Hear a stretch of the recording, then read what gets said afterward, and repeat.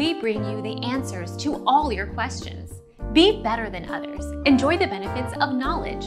Accept the answers from us. When you smoke from a water pipe, smoke is drawn through the bowl and downstem before hitting the water. Then, the smoke cools, rises through bubbles and fills the long neck of the vertical section of the pipe.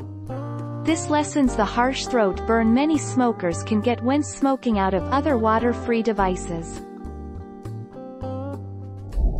Our mission is to provide accurate answers. We think, without knowledge, it is impossible to live a balanced life. Be competent, be skillful. Thank you for watching. Don't forget to subscribe and hit the bell notification.